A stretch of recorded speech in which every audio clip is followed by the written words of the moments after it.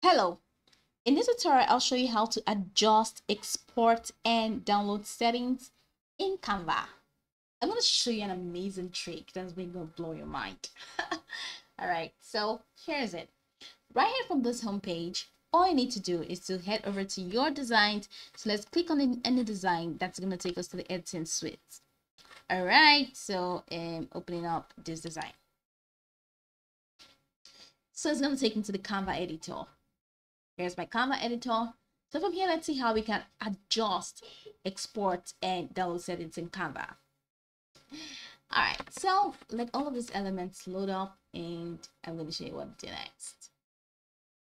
So from here, head over to the top right corner of your screen. Top right corner. It seems like we're going out of Canva, right? Yeah, that's what it actually means. So right here, you have this three dots menu, the Canva menu. So just click on that, which is actually next to your accounts, your Google accounts, just right here where the tab is. All right, this search bar is. So click on this drop down menu. So here, scroll the way down until you find so go over here, you're gonna find settings. So here are settings. So click on settings. So this is pretty much taking to your Chrome settings. Now head over to the left corner. Here you find you're in Google, autofill, password, and all of this. So head over to downloads. So open up downloads, and now it says downloads. Now this is the location. Now this is where all your designs head over to from Canva. Yeah, so you can definitely change it from here. So go ahead and click on change. And once you click on change, you're going to see an option now to choose where you want to get your designs to. So I'm saying I want them to be in downloads. So I'm just going to click on downloads. All right, and I'm going to click on select folder just right here at the bottom. So you see it has been moved to downloads.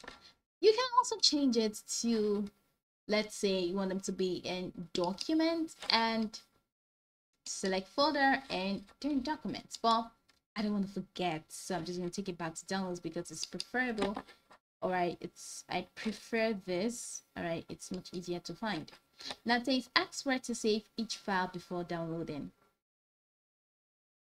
All right, so if you want to toggle this on, it means when you want to download anything on Canva, all right, you're gonna have to ask where you want to save each file. All right, so that you're going to take it to an automatic place where you do not know. All right, and they have show downloads when they are done. You can toggle this or you can toggle it off, but then this is just where the settings are and everything has been changed, right? So remember all the settings. Now let's head over to Canva. So I'm going all the way back and taking it back to Canva, taking it back to my editor.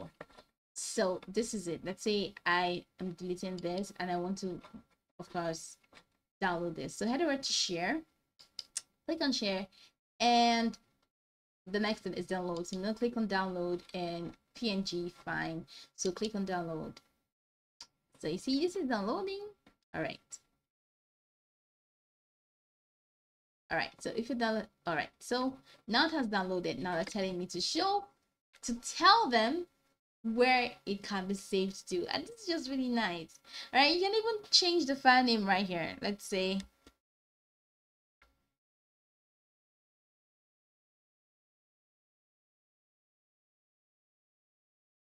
a swift file, and I'm saying save image type as, of course, PNG. All right, and then hide folders.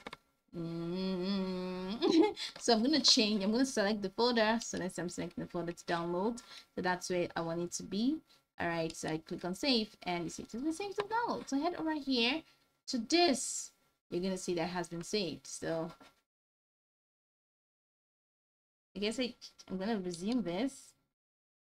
All right, so done. And once you head over to download right there in your system folder, you're gonna see that it will be in that exact place you saved it to, right? That exact folder, that exact location. Let's see, location now is the right word. That exact location. So this is pretty much how you can adjust, export, and download settings in Canva. Now I can go over this tutorial from top to bottom to get acquainted with the steps. So once you're done, you'll be good to go. I hope this video marvelous.